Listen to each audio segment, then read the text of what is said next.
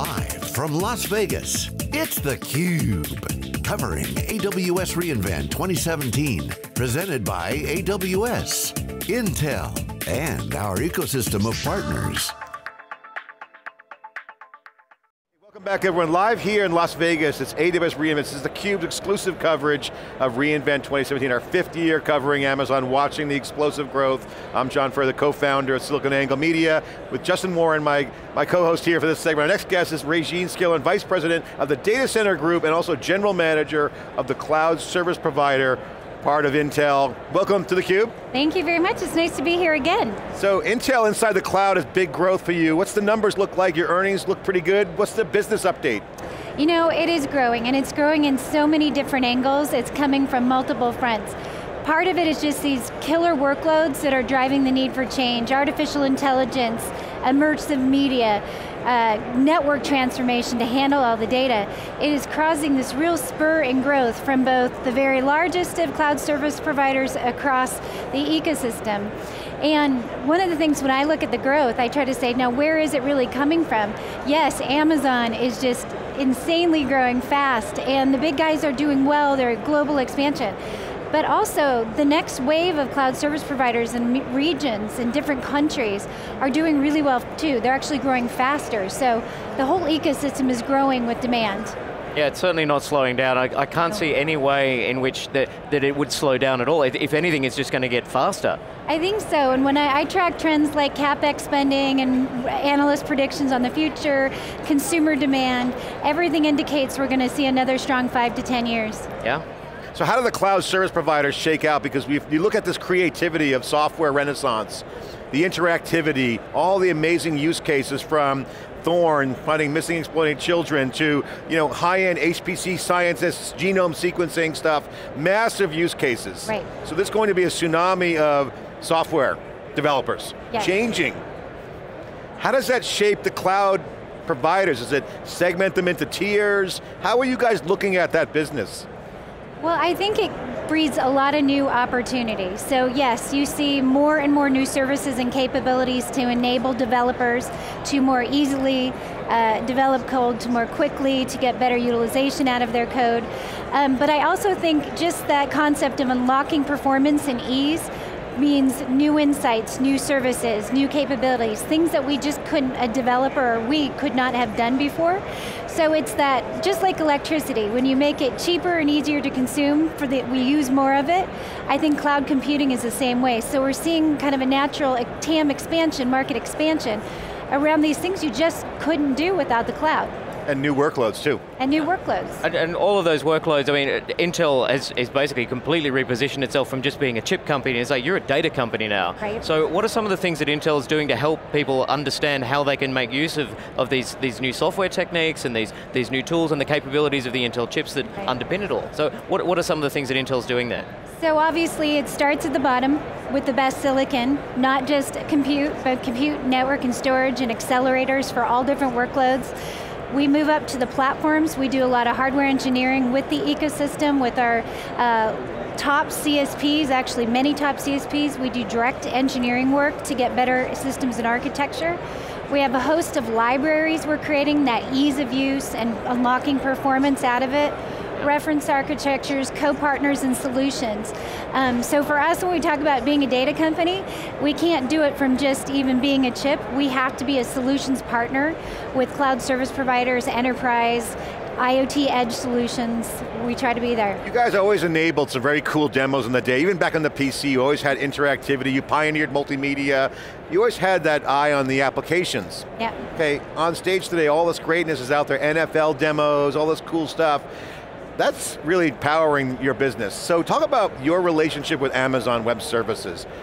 What's it like? How do you guys engage with them? What's the relationship? Because you guys are power engine for AWS. Yeah, well, we try to be. We want to be the best performance into their data center. We've had a many year deep relationship with Amazon. It started from simple co-development and engineering and has extended much more pervasively across their environment and upward, sometimes into the services. We want to one, make sure that what we're delivering today has been already optimized specifically for their unique environment, and that means we have to start a year or two before, if not earlier, to really understand where they're going and get their feedback so that when we either optimize a product or technology across compute, network, or storage, or create something potentially custom for them, right? It takes a number of years of work. So our partnership has a lot of in-depth engineering. It has a lot of future and near-term enabling, and then we hope to see an expansion. What we really want to do is use our technology to differentiate Amazon. We want their services better because of the technologies or capabilities we put in, so wherever they want to align in terms of strategic investment and growth markets, we want to make sure the silicon can enable it. Intel always marched to the cadence of Moore's Law, and you guys have always been a rapid machine, execution. Yeah. Amazon looks good. I mean, they're executing. They're fast. I mean, what's it like? Share some story. I mean, now they're years ahead. What's it like working with Amazon? Well, I think, I mean, they are fast. It's amazing how quickly they can move and innovate, how rapidly those innovations roll out to the market. I will be honest, there are times where we miss windows because we are slow. And they just look at us like, well, we told you this 4 weeks ago, here it is, right? So, what can't design a chip in 4 weeks. We don't have Kubernetes, no containers for chips. I mean, they're just, they have it down. So what we're trying to do is part of this transition from being a client company to a cloud and data center company and IoT company means everything we have to do is faster. Yeah. So we have to design our chips more quickly, we have to put in more modularity for faster derivatives, and we have to move at cloud speed, not classic Intel speed. Great. Yeah. So what are some of the lessons that other companies can take from Intel's thing? I mean, it's a hardware company, or it was originally a hardware company, and now you've transitioned to being a cloud company, and you're being pushed by Amazon to move faster and faster. So what are some of the lessons that you can share with other companies who are trying to start moving at cloud speed? You know, I think I love Jeff Bezos' approach, customer obsessed. If you aren't understanding how the end customers, starting with Amazon's customers, but also then my customer, Amazon, how they're using and consuming technology, we can't really create good technology. I would say a lot of companies create a great thing and then try to go sell it at markets versus starting with the market and creating the specific thing. The other thing we've learned, I mean, Intel is a very data-driven company, both in our decision-making as well as our company growth. This is and we talk about it from a developer environment, but it's the same. Iterate fast, fail quickly, and move on. You don't need perfect. This is one of our learnings, right? Don't wait 6 months for perfect. Move fast, get 70–80% of the way there. I've heard governments say they get 40–50% of there and make decision fast because they have to move that quickly for military or other exercises. So what we're trying to do is match that type of speed as well. It's the world of compute now. I mean, I was at Alibaba conference, they had their cloud conference, you're hearing it here. The same message, more compute. They're not saying I need more little chips, they're saying I want more horsepower. Right. And you guys just announced the C5 instance recently, a couple of weeks with Amazon. What is that going to do? I mean, it's fairly new. Yes. What does that mean? Is that going to be an IoT edge opportunity? Is it all workloads? That's going to be like a pretty big deal. What's your take on it? It is. Their C-Instant line has always been for high performance, growing workloads. We are seeing, like, for HPC workloads, anywhere from 2 to 4.5x the performance, moving from C4 to C5, right? This is an instance that can handle the most demanding workloads, from high performance compute to artificial intelligence to others. So, you know, we have our latest and greatest Intel Xeon Scalable process in there, a very high performant one that we customize specifically for their environment, but then they do all this amazing software work and efficiency work around it to really unlock. I was really glad to see when they talk about those C5 instances launching, 25% on workloads, price performance, up to 50% price performance improvements on some others. So, I mean, once again, when you can take more compute and make it more cost effective, it's just a lot more things people can do in the industry. So we're very excited about that instance.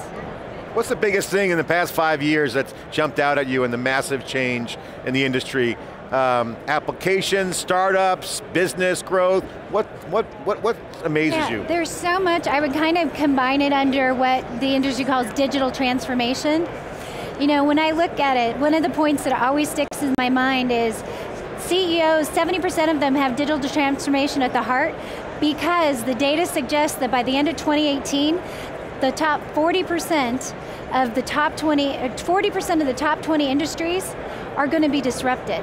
So that, to me, that amount of disruption happening and the companies trying to disrupt themselves, whether it's healthcare, retail, manufacturing, oil and gas, the use and pervasiveness of where technology and cloud can fit has really kind of astonished me. And I love, once again, I love that they're making what they do today better, but the new things that they're doing, I mean, in healthcare, right? It's just amazing. Yeah. So. I mean, we used to use the word back in the day when I broke into the business in the 80s, data processing department. I mean, the cloud is one big data processor. I mean, it is. It is a compute power. We call it the brain, right? If cloud is now ubiquitous, right? It is, from public cloud to private to edge and everything in between. It's that brain, right, that's enabling the compute, so we have to. You've always been the inside of everything. Congratulations on your success on the cloud growth. General Manager of the Cloud Service Provider and Vice President of Data Center Group, Raejeanne Skillern, here inside theCUBE with Intel. I'm John Furrier, Justin Warren, back with more live coverage here in Las Vegas for Amazon Web Services 2017 reInvent. More after this short break.